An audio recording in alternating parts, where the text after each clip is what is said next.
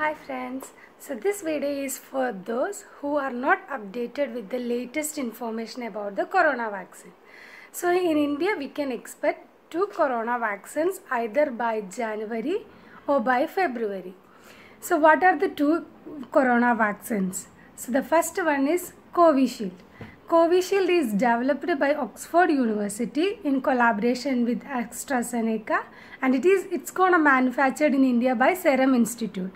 So according to the CEO of Serum Institute, we can expect these vaccines by January 2020. As far as the study shows, no major side effects, no non-side effects, and it's safe and effective. Thousands of people in India as well as the United Kingdom have had this vaccine so far.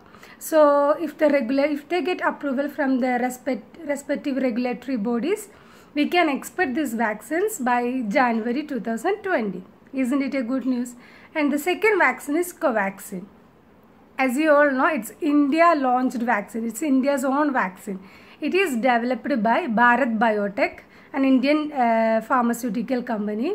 And according to the ICMR scientist, the vaccine is so far so effective, and we can expect it by either February or March. And the vaccine has begun its third phase of trials, clinical trials, couple of weeks ago. So if everything goes well, we can expect this vaccine by February or early March according to the officials. So I just want to give you 2 informations. It's very important, those who want to know what is the update of corona vaccines.